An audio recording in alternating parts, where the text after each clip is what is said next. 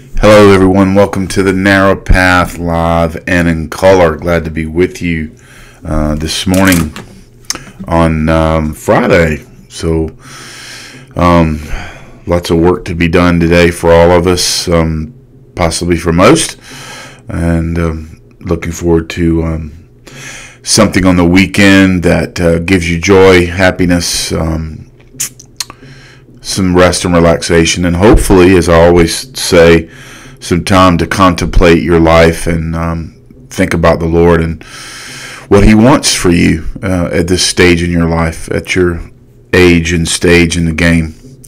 That's certainly what I'm doing right now in my life, and so I encourage you to do the same. I'm going to get back into Romans chapter 13. We only got done with really the first two verses yesterday, the debt of love that we owe, talking about neighbor love, etc. And I also talked about a new lease on life, about a little product that I had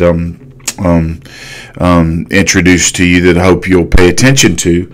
I did make two mistakes. One yesterday was I wrongly told you my email.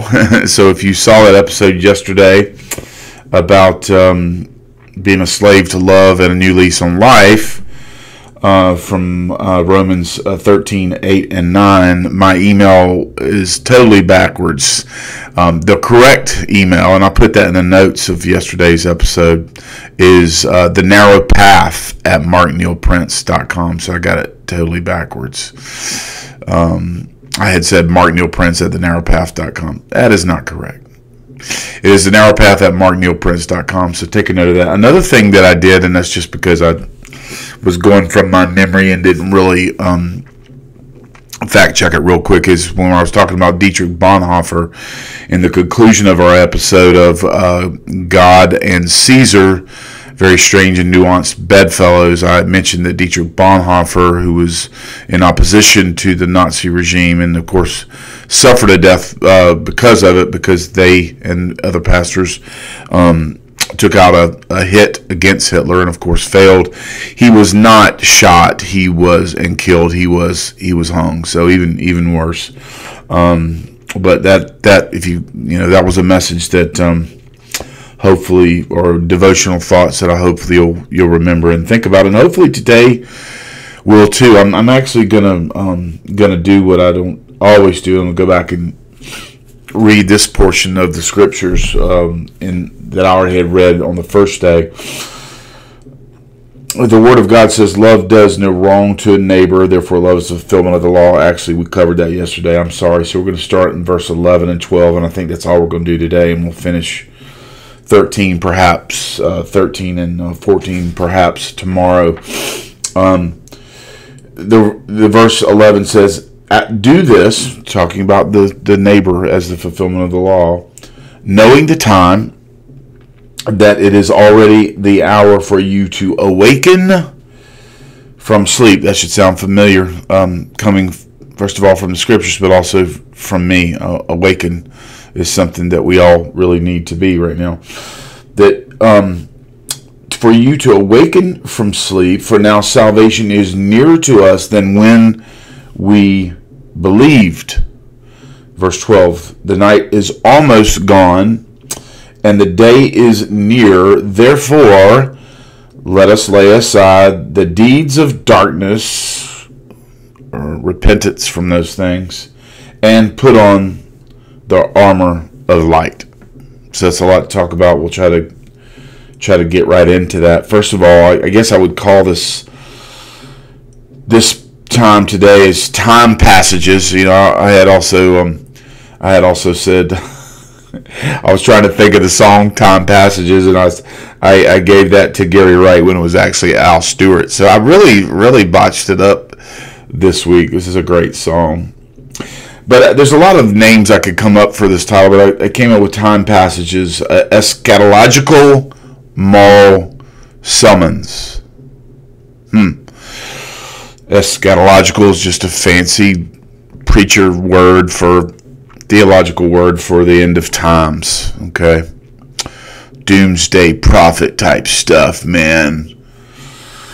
But anyway, This is a really powerful, very powerful scripture. Paul is talking about knowing the time. He says, do this knowing the time. Now, understandably, he says, knowing the time, it's already the hour for you to awaken from sleep. And he's, of course, talking to a New Testament audience who, something that's very foreign to us, who began to acutely know that allegiance to this Jewish Messiah, which was viewed, Christianity at that time was viewed really at that time as a cult of Judaism, and not, of course, the full religion. I call it the truth that Christianity now, of course, is and has been for many, many years. But he's telling them in light of knowing the time, in light of knowing what is really just so obvious in front of your face, if you were a New Testament believer, recognizing that any day you could lose your job. We're not too far from that now. You could lose your ability to practice your particular craft because of maybe the craft that you were participating in did not fit in with the allegiance to Christ. And also recognize that anytime you could have your property taken from you, and more importantly, that you could be killed in a really, really, really bad way. In a really, really, really bad way. Of course, written during the time of Nero, who was not a nice guy, especially when it came to Christians. But Paul says, after talking about this neighbor love, after talking the last couple chapters about the kind of people we were to be in the world, he talks about knowing the time and that it's already the hour. Now, I have no doubt that the New Testament Christians felt acutely a sense that Jesus could come back at any time. They were looking forward to it. I think. They certainly wrote with the eschatology in mind. It was in Paul's mind all the time. And whether or not Paul and others knew that it was not that time, but he was preparing them for the building of the church or what, I think in a sense the church is always to be in a state of course, knowing the time and recognizing that it's already the hour. You know, the Word of God says in the Old Testament that the sons of Issachar understood the times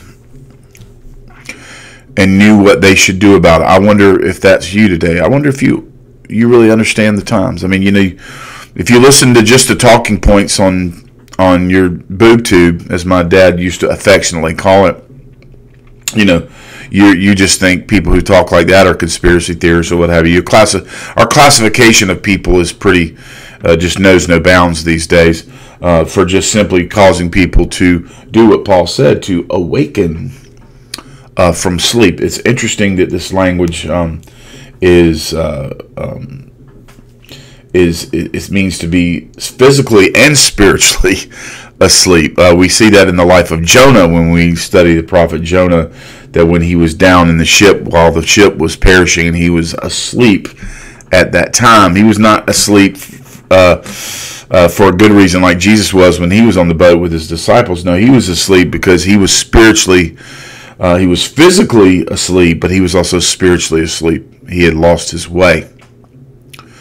And quite honestly, if you look around and you don't think that the church has lost its way in America, much less, you know, other places, particularly in the West, then I don't really know what to tell you, except for I pray for you, and I don't mean that, you know, kind of sarcastically, because things are awry. Things are rotten in Denmark. Things are not as they should be. Now, in a sense, that's always been the case.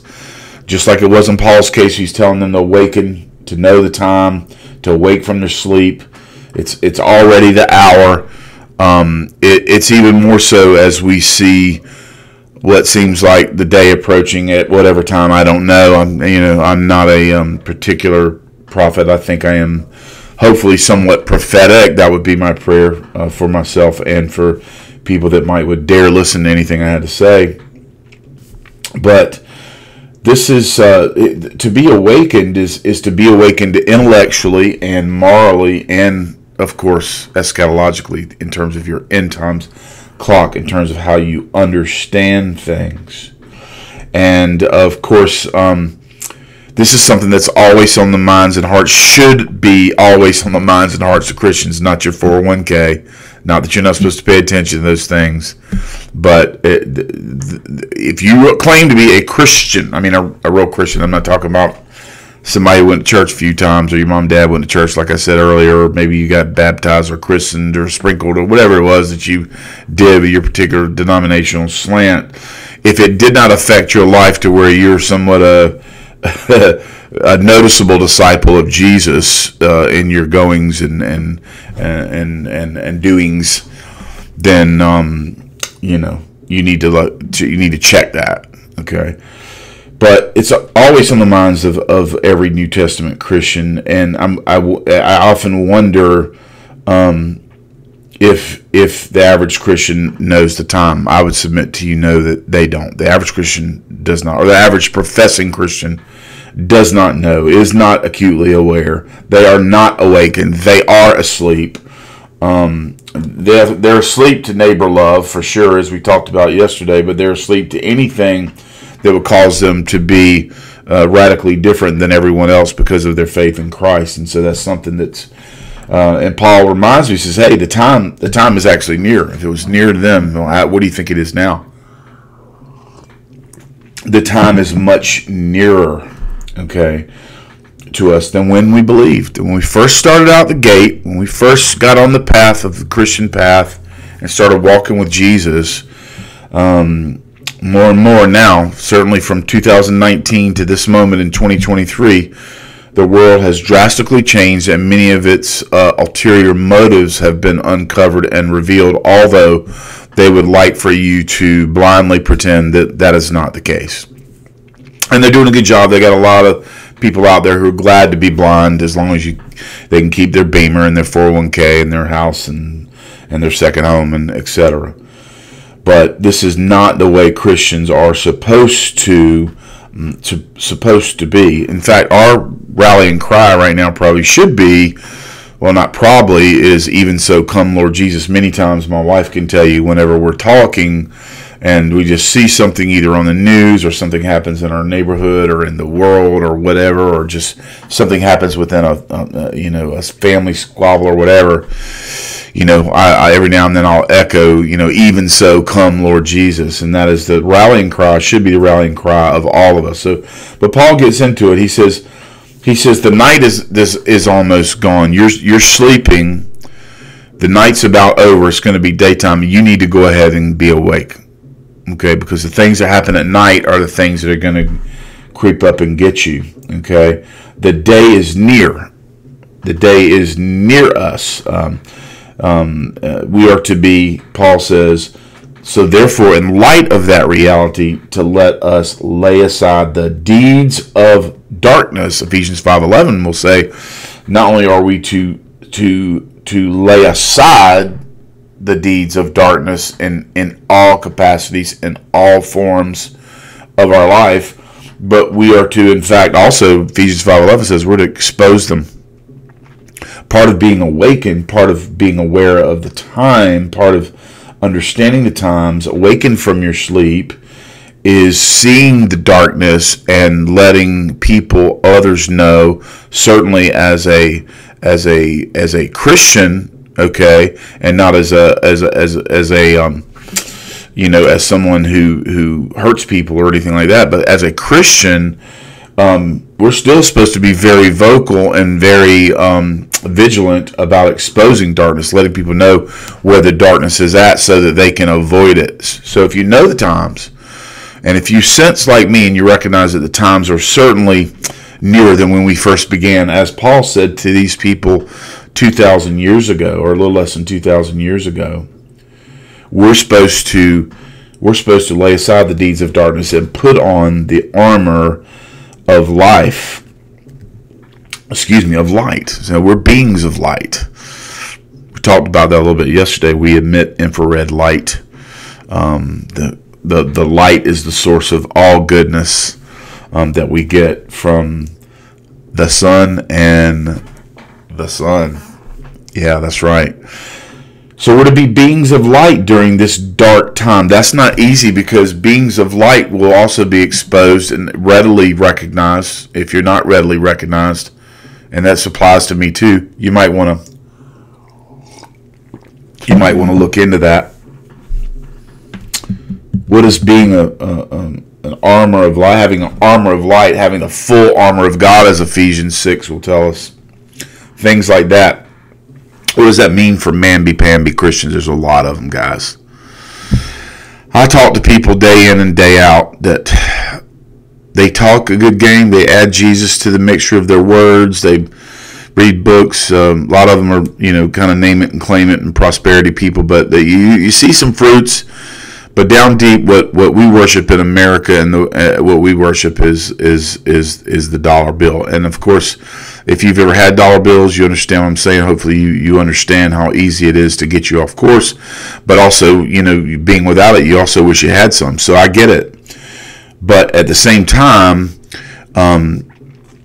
most American Christians are so absorbed with their wealth building that it really kind of gets in the way of what real authentic biblical Christianity is all about. And that's really sad. It's a sad thing to witness, which is why it's very difficult to find a good church nowadays, especially since COVID. And if you don't, and I know there's people in here that aren't on the path yet, if you're not on the path and you see that, that's a good reason. I understand why you've probably rejected the faith. But again, I encourage you to get into this book.